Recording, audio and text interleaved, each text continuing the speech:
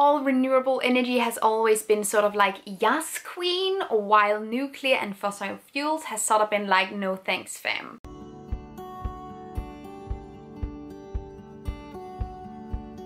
Hello everybody and welcome back to my channel. I'm so happy that you wanted to join me today because today is a heavy one. This is going to cause some controversy and rile some feathers probably, but I also think this is super interesting, which is why I actually wanted to talk about it. We're going to talk about nuclear power. And this was something that I did not know a ton about, or perhaps my opinion of nuclear power has been very affected by Chernobyl, the event, and the HBO series. And recently I was on the Danish radio talking about sustainable power options, and we talked about nuclear power, and for that interview I did quite a lot of research. I thought it could be fun to talk about this also because whenever you try and research, or when you watch something or listen to something about sustainable energy, more and more often nuclear power is included, and there is a lot of sustainability activism out there that is favoring nuclear energy. But I have honestly for the longest time just been in my own bubble with my wind-powered energy supplier and not given any other option a second thought. So I thought it could be cool to venture into this together and sort of learn more about this issue. So let's do that. Why is it that nuclear energy has been included in debates and discussions about sustainable energy, and why are we not only looking at renewable energy like wind and solar and hydrotechnics? The usual critiques of renewable energy is often that they are not as dependable and static as many other or certain other energy solutions, which is why they are not necessarily fitted at this moment in time to cater to a large consumer and industry demand of energy.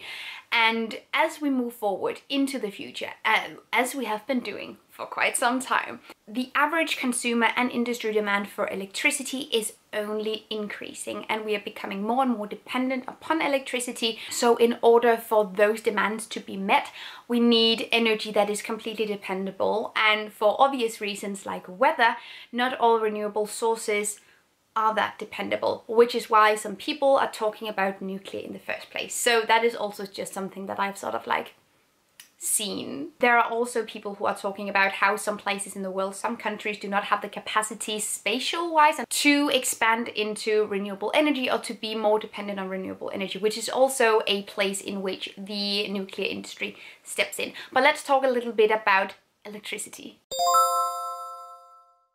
Carbon dioxide emissions related to energy consumptions has continued to rise, with a record of 33.1 billion tons emissions released in 2018.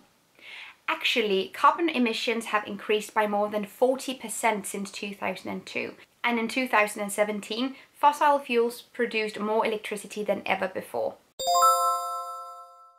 So, how the heck? So I want to explain to you exactly how nuclear energy creates electricity.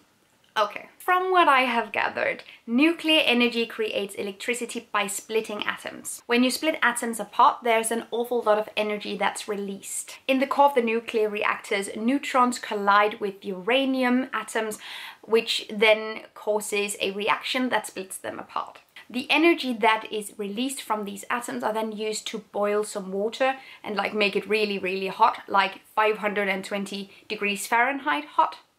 Yeah, the hot water turns into steam, which is then used to spin some turbines connected to a generator, and that generator then creates electricity. So the moving agent in the electricity making in nuclear power is more steam related and less uranium related, but uranium is the fuel that is used to create the steam in the first place, or the fuel that is used to make water really hot. So that is... Was that at all like an explanation anyone could use for anything? Because I'm so sorry if it wasn't. I'm doing my best. So the first pro, let's talk about the advantages, is low carbon emissions. Compared to fuels like gas and coal, aka fossils, nuclear power has the lowest carbon footprint. That is because we don't use fossil materials as a fuel to make the electricity, aka no CO2 emissions and no methane emissions. A misconception about nuclear power is often that the giant amount of smoke that comes from the towers is smoke or pollution, when in fact it's actually steam, it's vaporized water. And that is what comes out of the towers. They're cooling towers and they do not emit pollution. Another advantage is the high power output. Nuclear energy has a really high fuel to power ratio, where just a very small amount of uranium can power a huge nuclear power plant that can produce energy for over 500,000 people. I just kind of said this, but let's say it again. Another advantage of nuclear power is that you don't need any fossil fuels to make it work. Nuclear energy do not rely on fossil fuels, the extraction of which comes with massive environmental impacts. Fossil fuels emit both methane and CO2, and methane is 20 times more potent than CO2. It's a greenhouse gas we just do not want. The thing is, it's not going to be here forever. So being dependent on a resource like fossil fuels is a really bad idea and unsustainable, both in terms of climate and environmentalism, but also in terms of like the economical aspect of it. Being dependent on something that's going to go away at some point is just not viable for a like global society as a whole. So being dependent upon that is kind of like, no. Then there is the spatial capacity. This is something that I actually did not know, but a nuclear power plant needs much less space than both coal and gas and renewable energy sources. Solar and wind powered energy requires 40 to 50 times more space than coal and over 100 times more space than gas. And solar and wind power requires between 75 to 150 times more space than nuclear energy. A lot of occupied space can mean a lot of different things, by the way, because occupied space can mean loss of natural habitats and loss of biodiversity.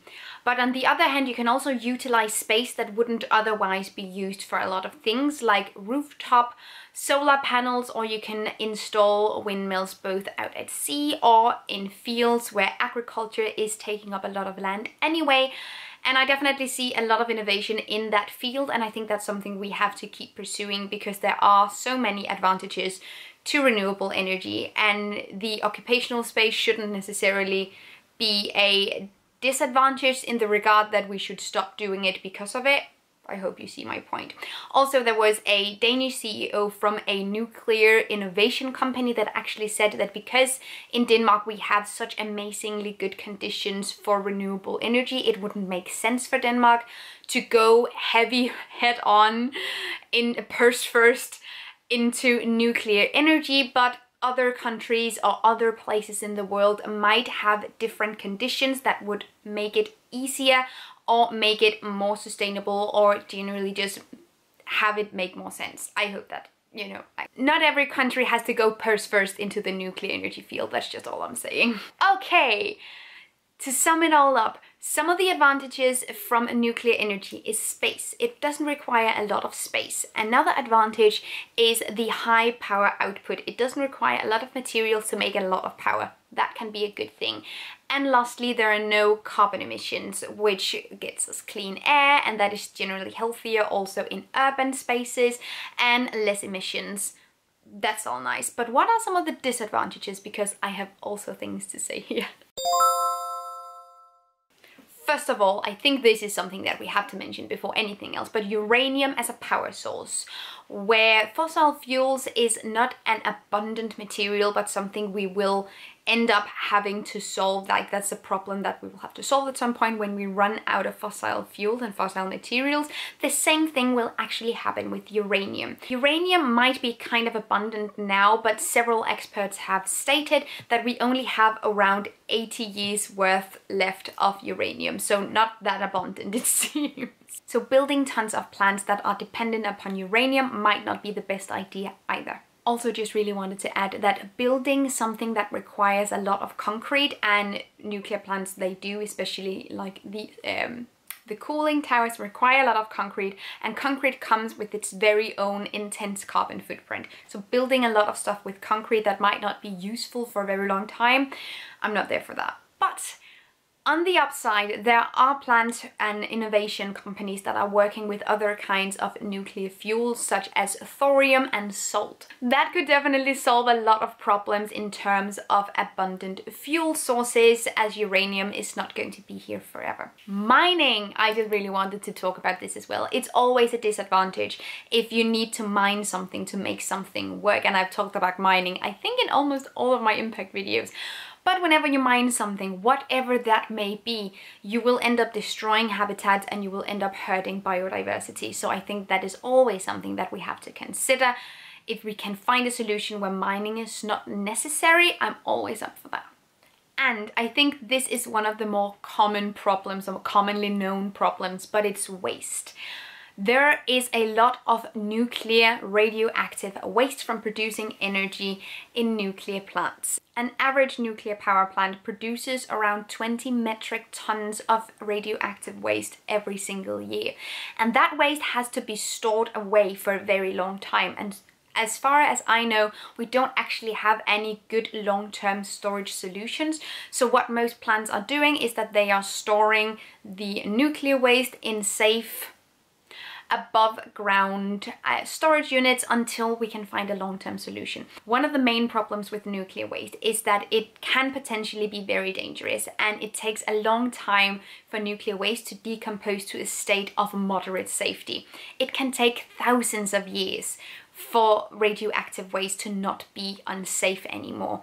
And in the meantime, we just have to cross our fingers there won't be any leaks and natural disasters that might damage the storage containers. I don't like the sound of that at all. Lastly, there's time. It takes a long time to build a nuclear power plant. And the thing is, we kind of need solutions and innovations now. And a power plant takes an average of 10 years to build. And that is simply just too long. So we cannot be solely dependent on something that we can make work in about 10-15 years time. We also need to work on innovational options when it comes to energy that we can use now, tomorrow, yesterday. God damn it. Some innovators are researching how to make renewable energy more static and dependable, while other researchers are trying to figure out how to produce nuclear energy with less radioactive waste. And from where I'm standing, it seems like we kind of need both of these things to happen simultaneously. Then we also need to discuss safety. I cannot talk about nuclear power without also including this aspect, and I guess a lot of you are wondering about it as well. So there has been quite a few accidents and incidents where something has gone wrong, and generally my impression of nuclear power is that if something goes wrong, it really goes wrong. I don't have time to summarize all the accidents, so here is a quick gist of it. In history, there has been quite a few accidents, some of them leading to casualties, some of them leading to radiation poisoning and cancers. The latter have affected thousands of people, but as far as I could gather, it's not the best idea to get all your information about nuclear power from an HBO show or even from old history books. But there are actually also some risks when it comes to nuclear energy that the industry itself are very aware of. One of which being power plants as a target for terrorism, which would be very bad. There's also the notion that nuclear power plants and earthquakes don't necessarily mix super well, as we saw in Fukushima and other places as well. And I've seen several articles mention that one of the risks with nuclear power plants is that we are going to see more and more extreme weather as we progress through climate change. And that is not only earthquakes, that's also fires and floods and droughts and hurricanes, and any kind of natural condition that is going to become more extreme will be a very bad thing if that happens near a nuclear power plant, which needs water and stability. And that's really hard to get during droughts and hurricanes. A former member of the US Nuclear Regulatory Commission also said, "A world more reliant on nuclear power would involve many plants in countries that have little experience with nuclear energy, no regulatory background in the field, and some questionable records on quality control, safety and corruption." And this would most likely lead to quite a few accidents in the nuclear field. My verdict, I can definitely see the point when we are talking about the advantages of nuclear power. So I wouldn't necessarily simply just completely refuse it. Like CO2 emissions, generally clean air, high power output, stuff like that. I can definitely see the pros, the advantages, but we can so not overlook the waste management issue, which we have not under control whatsoever. No, and every time I've tried to find a site that talks about the advantages and the disadvantages of nuclear power, it seems like the waste management issue is this tiny little thing. From an environmentalist point of view, simply storing super toxic waste for thousands of years is not a viable solution. So until we can figure out how to produce nuclear energy without this waste, I am so not on board. Like, I'm not completely on board, but I definitely see the advantages, and I don't think it hurts to innovate in that field. I don't think we should simply just unsubscribe for good. We need innovation, as we do with renewable energy as well. But I'm going to stick with my solar powered and wind powered energy supplier. Thank you so much for watching this video. I hope that you liked it. If you did, leave me a thumbs up. That would make my day. And if you haven't, please subscribe. I make tons of videos like this and other kinds of videos as well. So I would love to see you here again. Take really good care of yourselves. Until next time. Bye. Thank you so much for watching this video, and also a special thank you to my Patreon supporters. You guys help me create green zero waste content, and I love you guys. You can find the links to my social media accounts down below and the link to my Patreon on this screen. Bye!